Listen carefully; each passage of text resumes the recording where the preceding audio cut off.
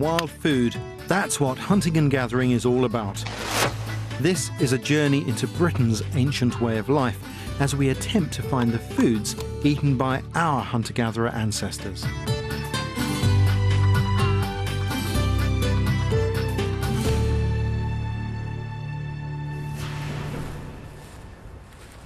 Britain was once a land of hunter-gatherers, but we know virtually nothing about them. One of the things that's really interested me is trying to understand what they were actually eating. From the weapons they left behind, we've got a bit of an idea about their hunting, but when it comes to foraging and gathering, it's a mystery. But if we could travel back in time, there's so much the Stone Age hunter-gatherers of Britain could show us.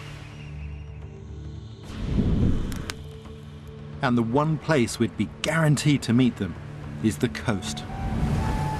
In this programme, I want to explore the coastal resources they might have used, piecing together the fragments of their knowledge that still remain. For the past 10 years, I've been working closely with Professor Gordon Hillman from University College London, combining my practical knowledge with his expertise as a paleoethnobotanist. An ethnobotanist is a person who studies plants as they're used by people. A paleoethnobotanist is somebody who studies those same relationships in the past. And we often refer to paleoethnobotanists as archaeobotanists. And there aren't very many of us around.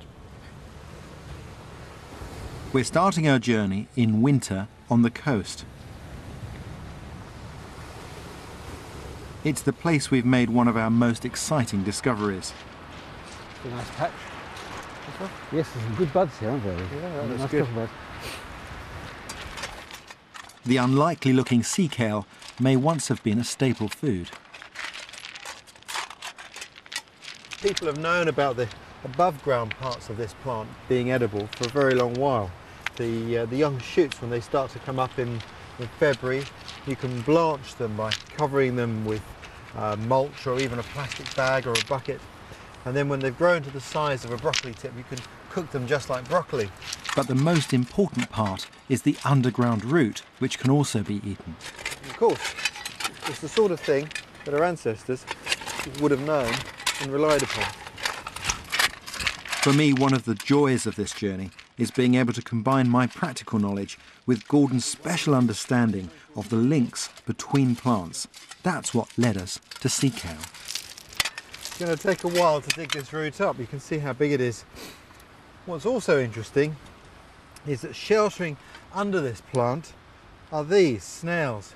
It doesn't take too much imagination to realise that if our ancestors were digging this up for food, then there was some protein to go with it.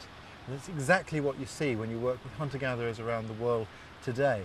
If there's an opportunity available in association with another food, obviously it's going to be made use of. Which is exactly the sort of thing we saw when I took Gordon to Australia. He'd never seen hunter-gatherers in action, and it was a great chance for us to see how important food and food gathering is, not just to their diet, but to their whole way of life. One of the biggest lessons was how it all begins with the hunt for energy-giving caloric staples, plants that provide carbohydrates without burning up too many in their collection.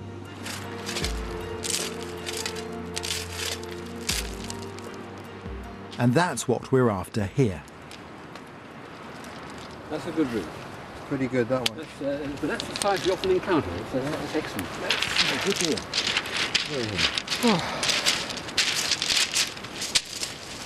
Well, I think we should have a drop of that, shouldn't we? Right. I'll clean it up a little bit, shall Yes, I? I think just take the rind off. And, I think I will make a flint tool for this, Gordon. Should do the trick.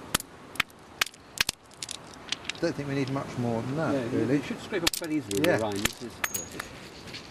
Well, we've got a bit there, look. That's a good bit. This discovery of the edibility of the roots of sea kale is probably our biggest breakthrough. There's always a problem about getting enough energy foods as a hunter-gatherer. And so caloric staples or potential caloric staples are always the focus of their searches. And this is a prime example of a potential caloric staple. And the number of plants that grow in a shingle beach like this is vast. And these roots are often of that large size. So this is good eating, and raw particularly. So you haven't even got to bother to cook it.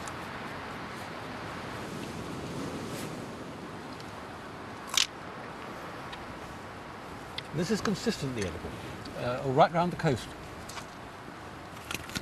It's one of the best wild foods we have, isn't it, really? It is. Very, very sweet. Yes. Yeah, Very you can taste the sugar in it. So this gives a real lift to the blood sugar levels. Foods like this are really exciting. As soon as you bite into it, you can taste the sugar, the energy that's stored within it. And for just a small amount of effort, we've got a massive amount of food, and it doesn't need cooking. What's interesting to me is that plants like this take us back to a diet that's been forgotten, and one that could take us right back to the very earliest hominids that walked here. Perhaps people who didn't even have the ability to make fire. That is for the archaeologists to discover.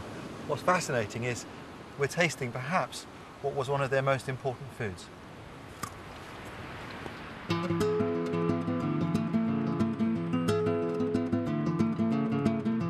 A great deal has changed since the Stone Age. Today, places like this need legal protection as sites of special scientific interest. So we've had to get permission to gather foods here legally.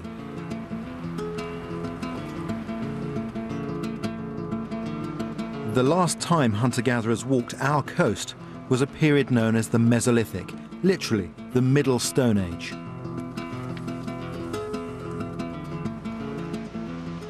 It was a time when they would have used anything and everything available around them.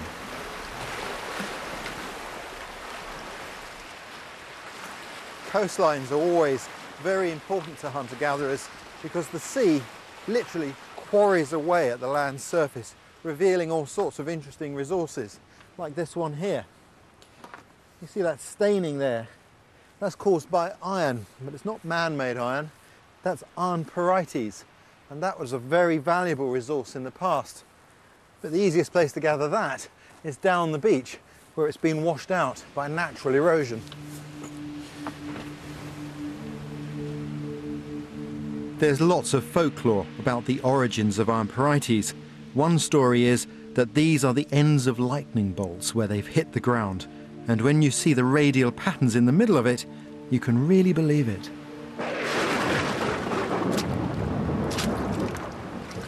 In these low points, the hollows, if you like, on the floor of the beach here, the pyrites gets washed in. And because it's heavy, very dense material, it sits there. Now, you find it in three kind of shapes. You find these long, elongated bits. They're not brilliantly useful for what I have in mind for this.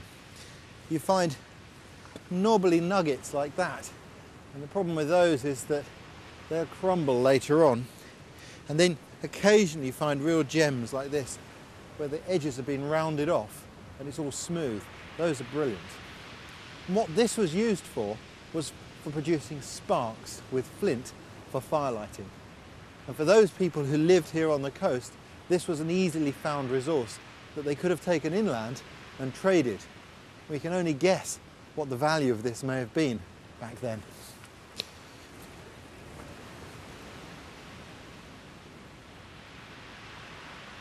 Further along the beach, Gordon's found a plant clinging to the base of the cliff that's long been traded as a delicacy, rock samphire.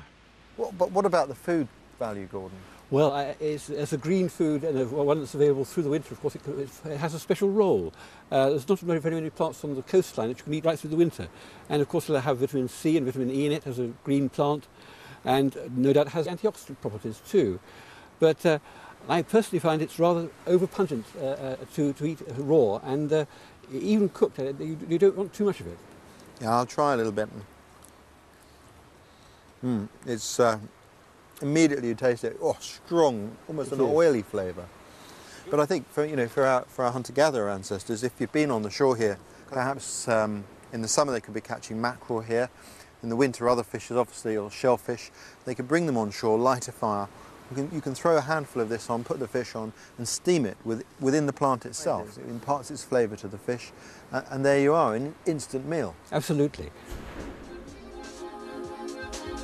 The greens that are available on the coast seem to grow in abundance. There's less competition for these plants on the coast. Not very many plants can tolerate the salt. So the ones that can romp away without the competition they'd have inland. So there are coastal greens available throughout the winter. Like sea purslane, used by sailors around the world to prevent scurvy. Marvellous plant. Hardly anybody uses it. It's amazing. Or sea beet, a rich source of iron. It tastes better than spinach. In fact, I really don't know why the green parts of this plant aren't sold in the markets. Then there's sea radish, packed with magnesium, manganese, vitamin C, E and A, and other antioxidants.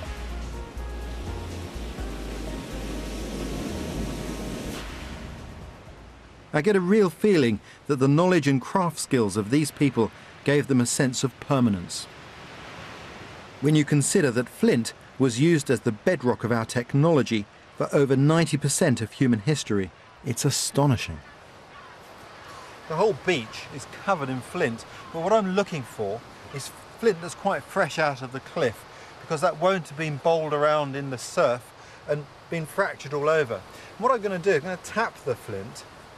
If I tap it and listen to the ring, if it's a good piece, it should have a real crystal sound like that. That means there aren't so many flaws in the flint that will cause me problems.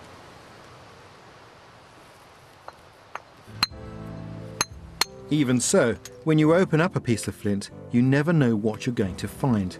These fossils are often called inclusions, and they stop the shock waves passing exactly where I want them to go. I'm preparing a striking platform. It needs to be made robust by scraping, so creating a wedge from which I can strike blades. That's what I'm after, blades like that. Each of these is like a razor blade, basically. Very useful. It's flint that helps us to define the Mesolithic, the production of lots of little tools struck from the core rather than large tools made from the whole thing.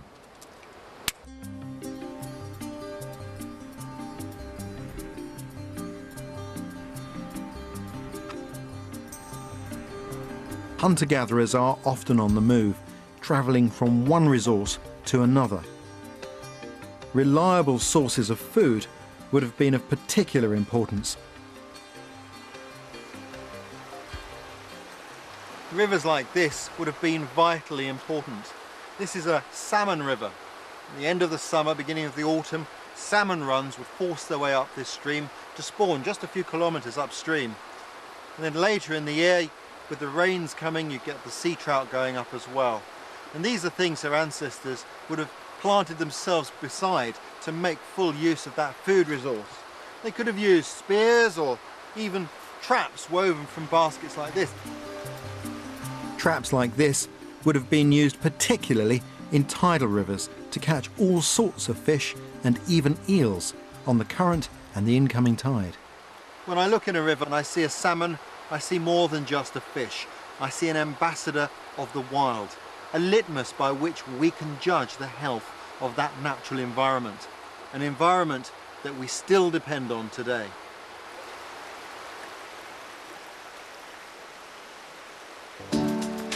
Grab hold of the skin with a pair of pliers and pull straight down, but I'm taking my time. I want to do a careful job over it because I'm going to keep the skin intact, so that when I've taken the skin most of the way off, I'm then going to clean the eel and stuff it with the rock samphire and close it back up again. So I want to keep this skin in good condition so that it will seal in all of the juices from the cooking.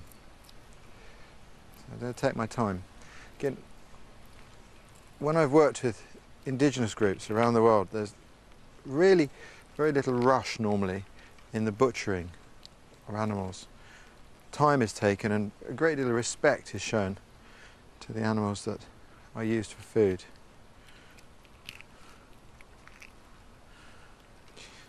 It's coming down nicely now. Most of our waterways contain eels, would have been important for food in the past. The skins are also important, very tough skin. They were used to make the hinges on flails and even sometimes on doors. What I want to do is to cover the eel as much as possible with the hot sand here and with ashes to exclude oxygen. If I don't do that, the eel will burn. The skin burns quite readily and it'll burn before the fish is cooked through. So if I cover it in, that should make all the difference. I'll put the embers over it like that, keep the fire to one side, cover it with the embers and cook that for about 1 hour.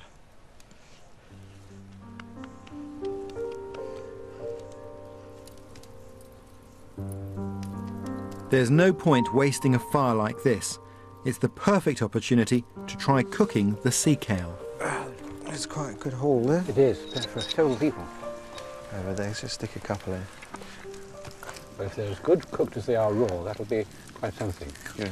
I think one of the things that's interesting is that the type of wood that we're burning, you know, using these small bits, gives us an intense heat and changes the speed of our cooking.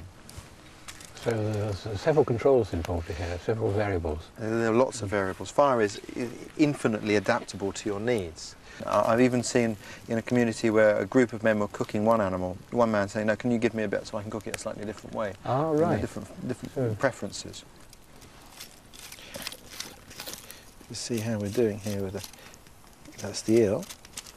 So I'm going to try and get it out now.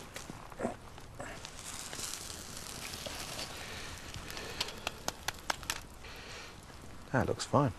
Yeah, it looks excellent. I'll give you a little bit of... Many thanks. I think that will be hot. Yes, so. I'll believe you. Oh. Oh, it's very nice. Oh, it's just cooling down a bit now. Oh. How is it?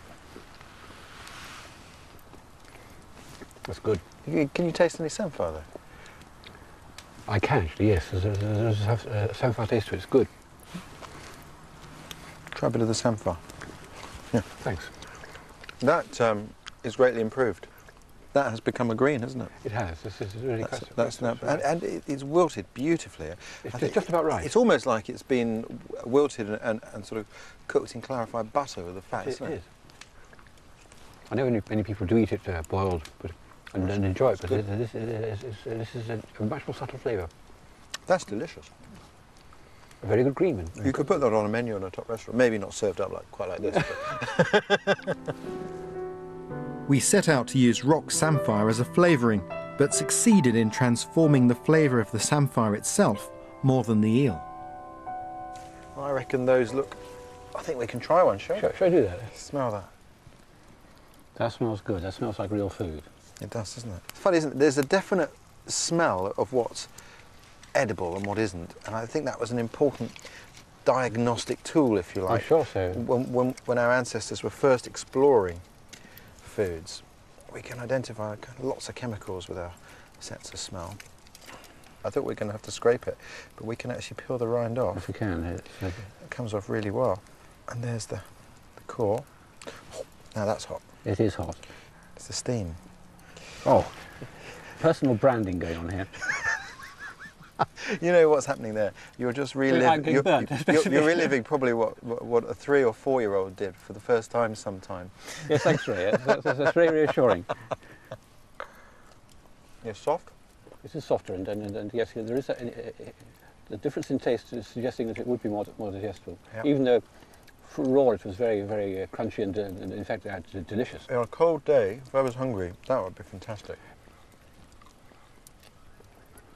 Yes, the rind is edible too, isn't it? Yeah. So there's no waste. It's a great shame we haven't got more evidence for the use of the plant itself. This is a problem with the nature of archaeological evidence. Tiny fragments of this in the fire are not going to be recognised as anything worth identifying from the outside. No, give it another hour, it would be consumed. It would, yes, it'd be turned to ash completely. It's a blustery old day today.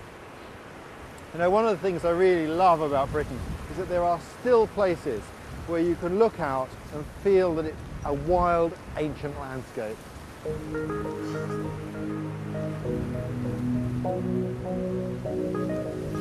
This is sea buckthorn. And this plant, we find it here on the coastlines, But once this grew much more abundantly and much further inland. It's an incredibly useful plant.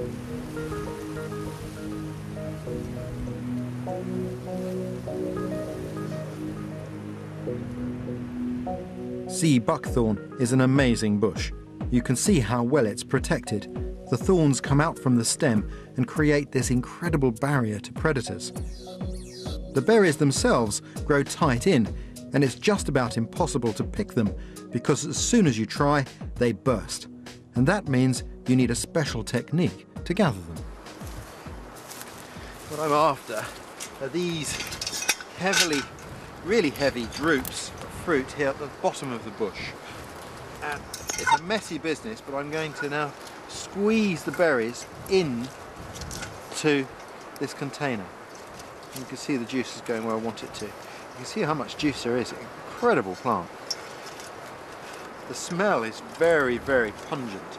At first, it's quite a sweet smell, but after a short while, it kind of becomes a little irritating. It smells like fermenting orange juice. It's amazing how quickly you can start to gather a considerable amount of fruit. Even though I'm stripping in the direction the thorns are growing, you do get pricked quite a lot when you're doing this. It's a tricky business. With two of us gathering, it won't take long to get what we're after. Oh, that's very fine, too fine. It's the only berry of its kind that matures late August or even earlier, and it persists on the bushes right through till early spring. And of course it's during the winter months that it's available, and this is when we haven't got other fruits to hand. So when all the other fruits have dropped off the trees, we've still got this sea buckthorn available. For our coastal hunter-gatherers in the Mesolithic, it would probably be of enormous importance as a source of nutrients that are in short supply during the winter months. Now in this particular case, of course, here in these berries on the bushes here, we have a huge quantity of vitamin A, large doses of vitamin C and vitamin E as well. And then on top of that, it's also got potassium, boron, manganese. It's a very rich source of nutrients. There are parts of the world where it's highly sought after, even today. It's probably the most popular tonic available in Russia today, and everywhere you go people are clamouring for this stuff, and when it comes into the shops there used to be queues for it. And I must say, whenever I've been in Moscow, it's the present I've been given most often.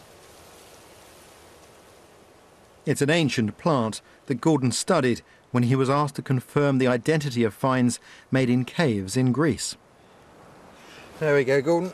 That's not a bad haul, is it? That's pretty good. I think what I'll do is I'll squeeze the berries a bit more. Yes, plus the last break. So, tell me about that cave in Greece where this stuff was found. Oh, yes, this Theopetra cave. It was in Thessaly, and it's a cave site, and they found charred remains of these seeds all over the floor. Well, of course, probably what had happened is they'd scooped off the dross, such as we're going to do now, and tossed it across the cave. It dried, and then somebody lit a fire thereafter. In fact, as I'm squeezing this, you can see the seeds floating onto the surface. Indeed, yes. Look, you can see these all the black seeds here. I can probably just with my hands scoop out a whole handful of seeds. It's little yeah, those are all seeds, and those bits we don't want. So scoop those out. Maybe they're doing just like I'm doing now. Indeed, maybe this was their method of sieving. It could well have been. Quite a few spines in there still, aren't there? There are quite a few. I keep finding the odd one, but they're not too bad. It's a fairly slow job, but the gathering is very quick. Yes, as so often, the gathering can be done very speedily, but the processing is often a slow job, isn't it? Yeah. And this is where the energy costs come in. I think this is very effective, what I'm doing here, as a way of getting rid of the seeds and things. But obviously we can speed things up because we've got a modern sieve. That's right. And I reckon we're at that point now. So.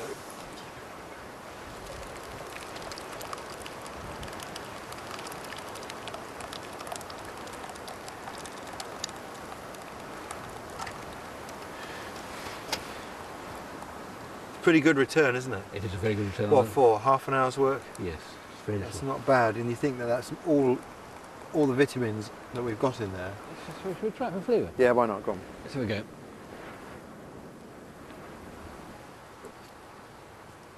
That's good, but it is sharp. It contains tartaric and malic acids for a start. Oh, God, that's very sharp. Let's try it, Rick. Let's try some. Ah. This is good. This is like some great, hunter's initiation, right, isn't it? That's not bad, is it? Oh, that's sharp. The aftertaste is revolting. I don't know about revolting. The aftertaste is. That's not bad. It's no, sharp. it's going straight to the back of my throat. Really? And there's this slight bitterness at the top of the palate I'm not so keen on. So I don't mind that bitterness. There is a bitter aftertaste, but it's not bad. Still a lot of sand in it. Yeah, a bit of sand. That's the texture. I usually add honey to it, and I'm sure our ancestors would have done the same. This plant is too nutritious not to use. These days we can find out exactly how nutritious by testing it in a lab. When you consider how close we still are physically to our hunter-gatherer ancestors, the information we're after is even more important. So we're having samples analysed at King's College London under the supervision of Dr. Tony Leeds. Well, sea buckthorn results were absolutely fascinating because, as you know, we analysed the vitamin C content. Indeed. And that came out at around about 68 milligrams per 100 grams of whole fruit. Now that's better than oranges, isn't it? It is, yeah. I think one of the interesting things, though, is, of course, you've harvested these towards the end of the period when they're on the plant, which mean that, interestingly, even though it's been on the plant for maybe 5 months or so, yes, and the levels would have fallen during that time, there's still a lot there which would make an appreciable contribution. This is obviously very important for these hunter-gatherers, so it would have been the only fruit that would have been available at that time of year. It's obviously very important for their state of health. And I think also it's important to remember what the requirements might have been. We think in terms of vitamin C content at the present time in the light of all the various adverse things that everybody exposes them to. But at that time, probably the critical thing would have been to have taken enough vitamin C to actually prevent scurvy. We have to remember that actually as little as 6, 8 or 10 milligrams per day actually prevented clinical scurvy. And sea buckthorn has 10 times that amount in each glassful. When we tested sea kale, it was just as impressive. Burning a sample of sea kale under laboratory conditions is still the best way to ascertain calorific content. And we discovered sea kale has more calories than potatoes. But it was only when we analysed both raw and cooked samples under the electron microscope that our instincts were borne out. The calories are far more readily available in the cooked plant. The best image of the raw plant, of course, we're seeing then the very small round bodies which are mostly starch granules, some may be protein. And then after the roasting there's a replacement of this with an amorphous matter which suggests that all of the starch granules have been broken down. So what you've done is you've shown very clearly that by roasting in that case that you have rendered the carbohydrate that's present in the food probably much more available, and I think this food would have been a very good energy supply. Having these results really allows us to model the past with far greater precision than we can otherwise do.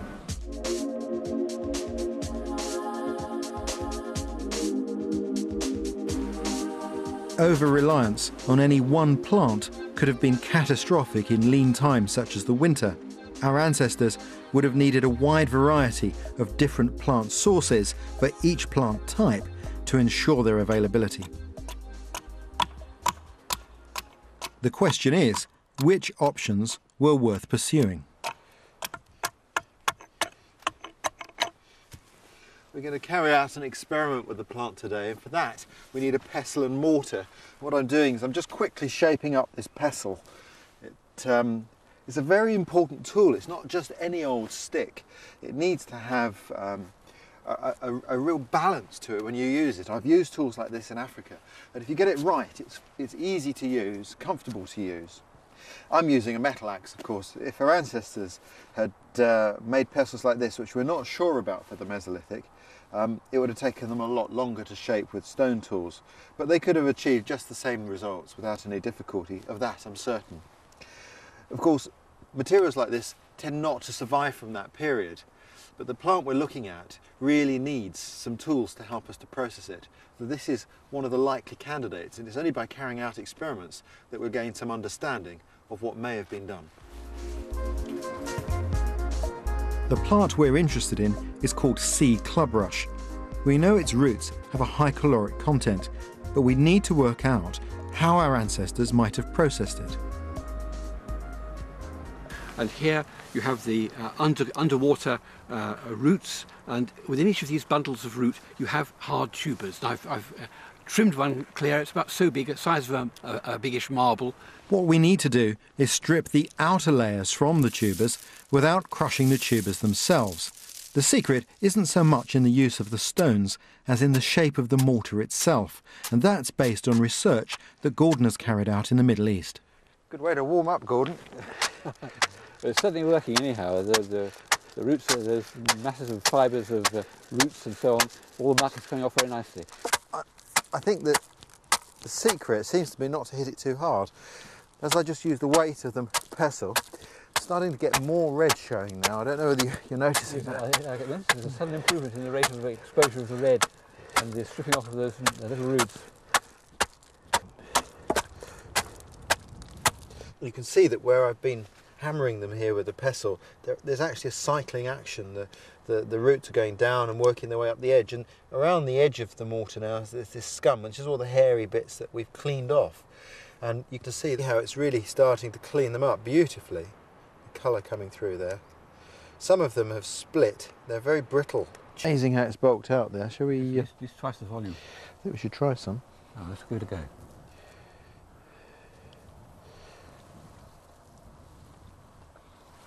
Nice, there's a sweetness to it, isn't there? Yeah, and coconut texture. And there's a lot of nutty flavour. Almond. There is a sweetness to it. It's a very, very mild sweetness. That's right. And there's a real cardboardness about it as well. Yes, a certain chewiness to it.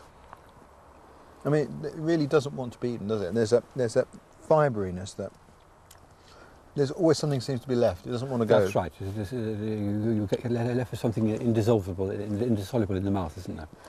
We could have found something here, you know. This could be the answer to Willy Wonka's everlasting gobstopper.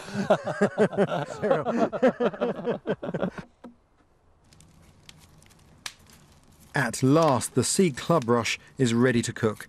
I've mixed an egg in to bind it into what's known as a damper, and I'm using a hot, flat rock heated in the fire.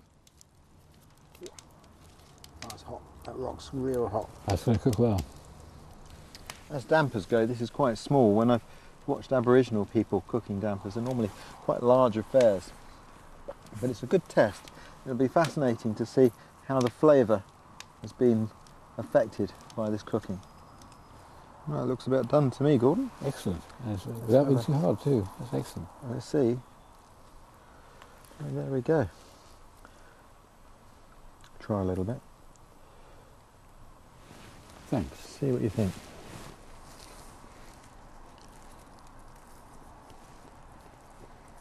That's very palatable. Yeah. And the texture's good too. It's improved. It's gone softer. One gets the feeling that it's going to be a very filling food and very sustaining. It's got a real chestnut quality, almost like a stuffing. That's what it tastes like. It tastes like a stuffing. I could imagine mixing that maybe with some marjoram, and you could stuff a bird with that, just as we know today. I mean, it's surprising. But my only problem with this food is the huge amount of effort that's required to produce it. A massive amount of effort. And despite its high caloric content as food, the calories that have been expended in getting that far are enormous. And so I can't see it being a first choice as a starch staple, caloric staple in this part of the country, in this part of the world, where other food plants that can provide those same calories are available. We're learning as much from experiments that don't work as from those that do. In this area, sea clubrush must have been a fallback plant, an important option, but not a caloric staple. Other potential staples fare even worse. One of the sources of food we considered that our ancestors may have been using were grass seeds. But there is often a problem with the grass seeds found in Britain. and that's a fungus called ergot. You can see it here. That's the fruit body emerging from the seed. If you make bread from seed that's infected with ergot, the bread is toxic and it drives you crazy. In fact, it can kill you. But the coast does have reliable and safe foods in plenty, which is why it's believed the earliest people clung to the shoreline as they spread around the world. This is the far north of Scotland, a place we know Mesolithic Britons lived, and when they came here, they would have found one of my favourite resources, shellfish.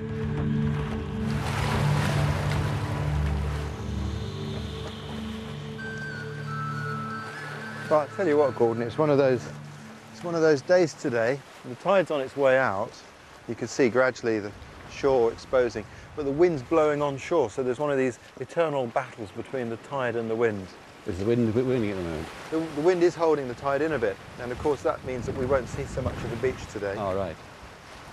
But here it's fantastic, you know, look at all this seaweed. In amongst all of this, we can find food, although at the moment we only see seaweed, but with a hook stick, we should find some other food. Look, mussels. Yes. Indeed, yes, there we Some are. good sized mussels here. Look at that, that's a nice one. And of course you wouldn't pick the really small ones, you'd let those grow on and come back another day. So I'm not uprooting this seaweed, I'm just pulling it out of the way so we can see what's really underneath it. And as we work our way down towards the shore, they should get bigger.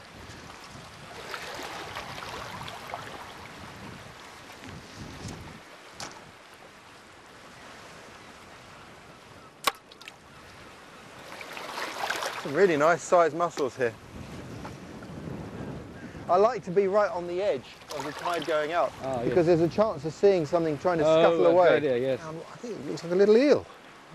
Oh, wow. Oh, amazing. Isn't it? Yeah. There's a little lamp there. Quite nice we'll let him go back. He's too small to eat. But of course, as you know, in a lot of societies, the children, that would have been a child's meal, where perhaps further down the beach would have been Dad looking for something a little larger. And doubtless the children would have cooked it up as their own little meal at the head of the beach. Oh yeah, I don't think they've missed that. So we'll let him go. Let him go back to where he came from. Give him a little bit of cover from the cormorants. Look under a few rocks, Gordon. Oh yes, that another load of winkles. That massive load. I'm actually just reaching with my hand there. That was a lucky find, wasn't it? It's a very abundant resource, isn't it? Incredibly abundant. Now, what times of the year can you use mussels particularly? Well, that's a thing. They're a bivalve, so they're filter feeding. So if they're near to a sewage outfall today, they're going to concentrate the muck. And what about natural? Well, there's a dinoflagellate algae. You get blooms of these in the oceans. They're particularly associated with cold upwelling currents of water. It is a problem, and this causes a type of poisoning that is very serious. It paralyses you, basically. So that's serious? Very serious. But there's another abundant type of shellfish which was really high on the Mesolithic menu, limpets. We don't use limpets much today because they're hard to gather. It's difficult to collect them commercially, but they are very good, and certainly our ancestors used them. Now, how do you detach those? I just bash them with a rock, Gordon. Okay. A little rock here. So the limpet secret is you've got to sneak up on them. The moment you know they're there, they clamp down. I see. So like that. Yeah. Hold on. Yeah, you have to give them quite a clout. Right.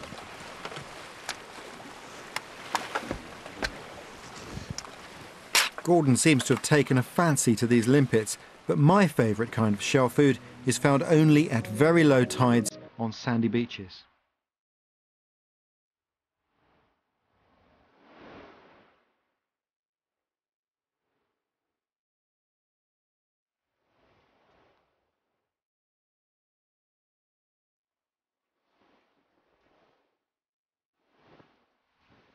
We've no idea how our ancestors would have gathered these, but for me, using salt is the best way to gather the delicious razor shell. What do you think? Superb. What a huge foot. It's amazing. The amount of meat in that, presumably, is very substantial. So they put it down, make a fist, Yes. pull themselves in. Trying to put themselves down. You never dig them out. They move far too quickly. That's the action. That's amazing to see. Amazing creatures. That's a good size too, and they're very good eating. I've never tried one. Ha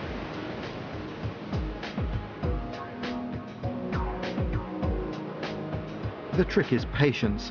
If you hold the shell tightly when it emerges, the foot soon exhausts itself, and then it's easy to pull it out. So would you reckon these razor shells are the high point of shellfish eating? They're very good eating. I don't know why we don't eat them. It's just because, you know, we eat with our eyes in Britain, don't we? If you go to Paris, on the streets of Paris, they sell razor shells. Do they? Amazing. What I've got here is a little bit of horse's hoof fungus, which occurs on dead birch trees in Scotland, and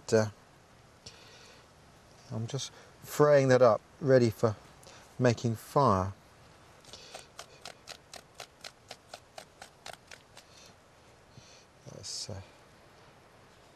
That's my tinder. It's very fine, it comes up like cotton wool. And what I need to do is to generate a spark to drop into this, to get this to catch light and start smouldering. To make the spark, I'm going to use a method that we know was used in prehistory.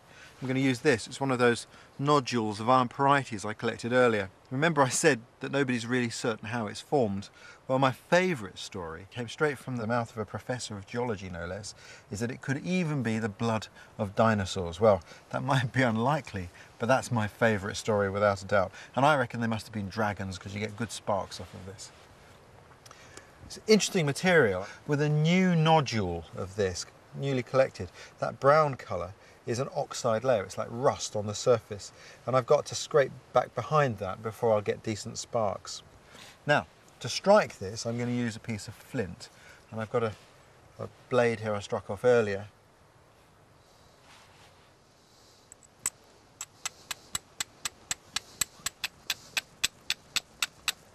Ah, I can start to smell a slight burning smell.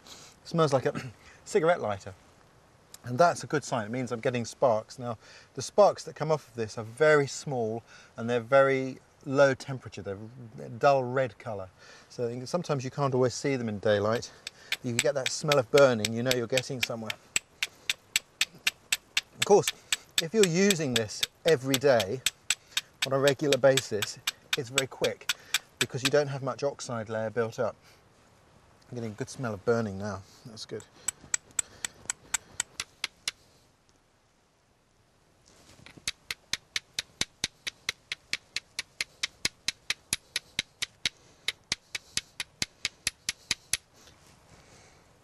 Getting better sparks. Just trying to get them to fall in the right place.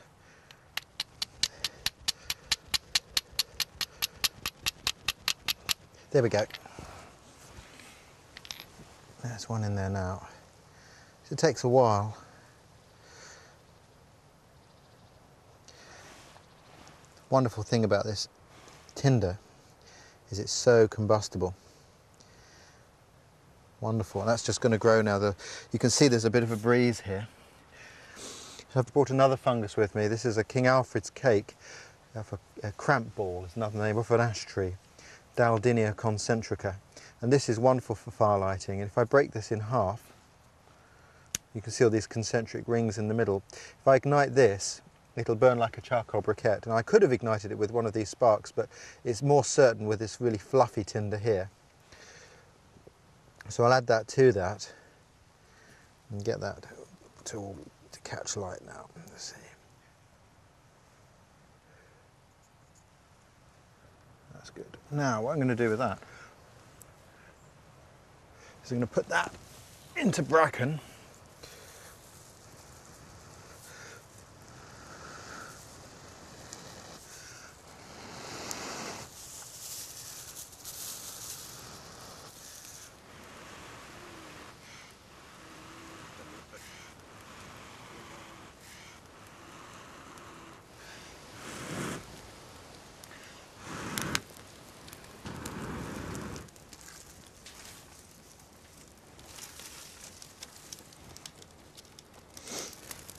And we're in business.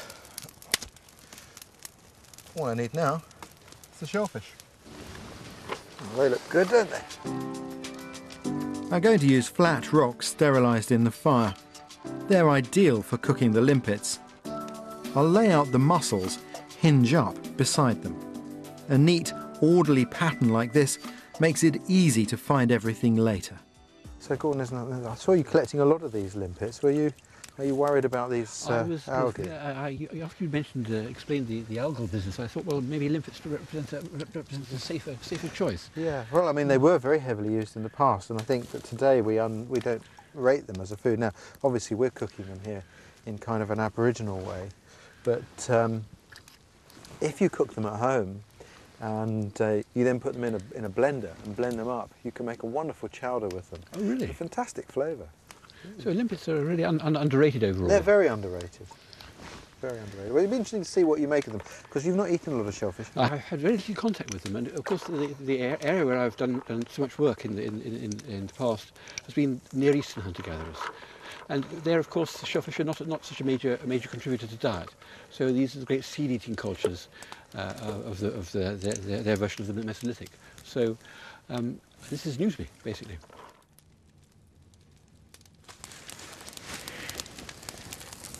Whack some sticks on. Because the question people always ask is, how do people know which things were poisonous and which weren't? And that's a real puzzle, isn't it? It is, and of course we know from ethnographic parallels that they have set systems for testing these things, didn't they? In North America, for example, the indigenous peoples there had the young men try a little bit roasted, and a little bit more roasted, and then a little bit boiled, and then they tried a little bit raw. I've often felt that way, Gordon, with some of your concoctions. A human guinea pig. This character building, Ray. Well, it's Gordon's turn for some character building. Shall we have a look at some of the limpets? I'd be intrigued to see. The limpet shell, now that it's cooled off, these ones have fallen off, but that just lifts off.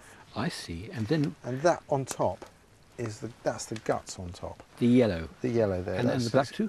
If we get rid of all of that, there's like a sack. I see, yellow and and then black. you're left with the foot. Oh, I see. Right. Enjoy. Okay. That's interesting. Right. Bit chewy. Bit chewy is an understatement, I think. Sort of tasty though. Tasty, but sort of tasty eraser. It's not that bad. I think you're being a bit harsh. It's more flavoursome than I thought. If they don't lift off, then they're not cooked enough. There you go. Clean up. They're good. I'll be interested to try the other chaps. Gordon, you've got to eat them all because you gathered loads. I did rather overdo the Olympic gathering, I have to confess. It's all right though. It is okay. It's food, and the body reacts to it as food. I quite like them. I think they're good. It'll be hot. Still want to cook it up. Try that. Is there anything to remove here? No, just eat the whole thing. Eat the whole thing, right.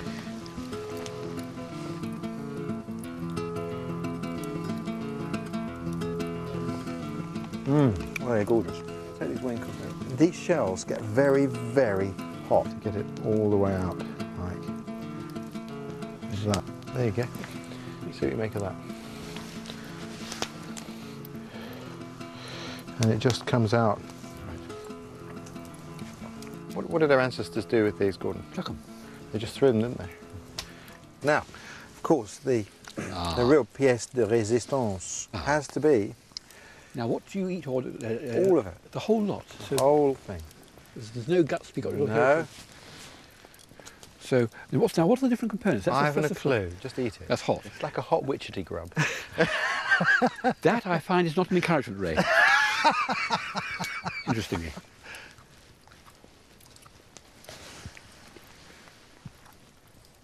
That is very meaty and very good. And there's a lot of it, isn't there? A lot of it, indeed. Yeah. But, you know, of course, for our ancestors, every tide, every low tide, the beach is exposed to a greater or lesser extent. There is the opportunity to collect protein with very little effort. And that was a very significant resource of food for ancestors. So hungry children could have something provided for them in a matter of minutes. It's easy to imagine our ancestors sitting in this primal wood of hazel, hawthorn and birch. And just along the coast lies the final destination of this part of the journey, proof of the presence of Mesolithic Britons here. This rock is a natural shelter. It provided protection from the rain for our Stone Age ancestors for thousands of years. In the year 2000, a dig unearthed the treasures hidden on its slopes. Treasures Dr. Nikki Milner of York University has come to share.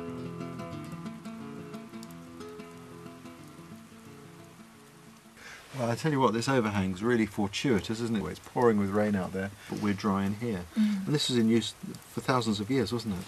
Yes, it was first in use about 9,000 years ago, and it continued for several hundred years through the Mesolithic, and then has been repeatedly visited ever since then, in later periods as well. And what do we know about what actually happened here?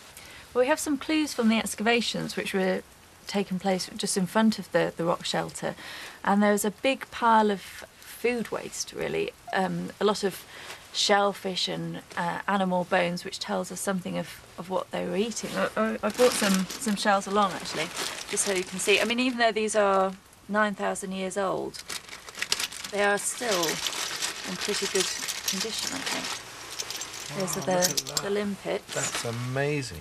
And most of it was mainly limpet. They're tiny limpets.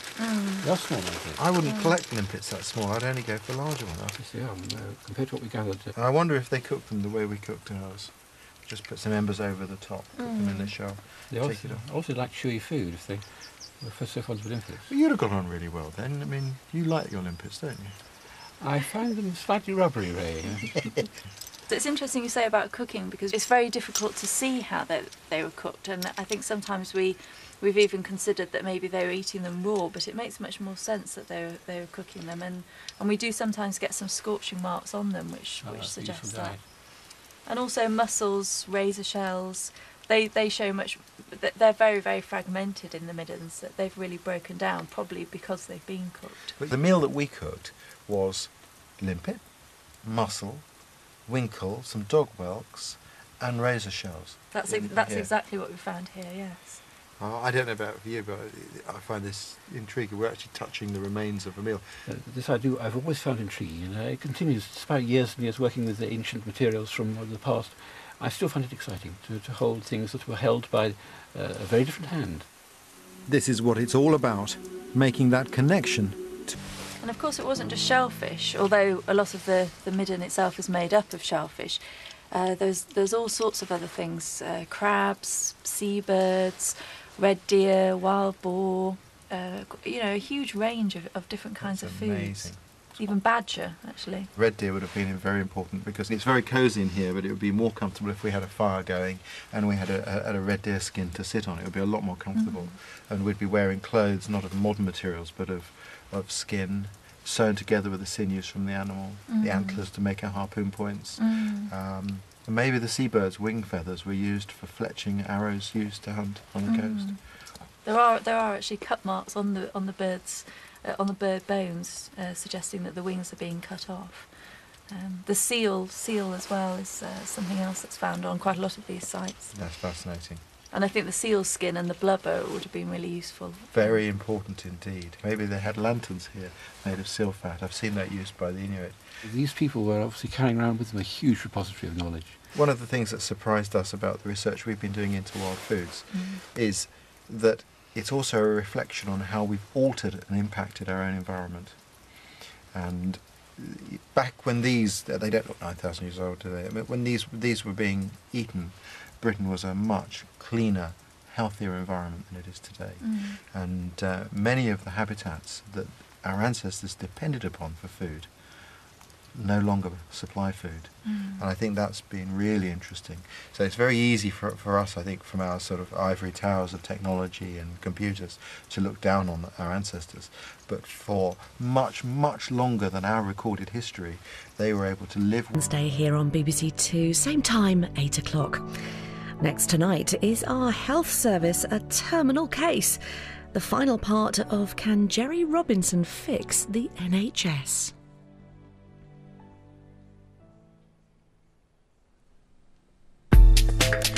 smash hit this Christmas. Now we get the full story.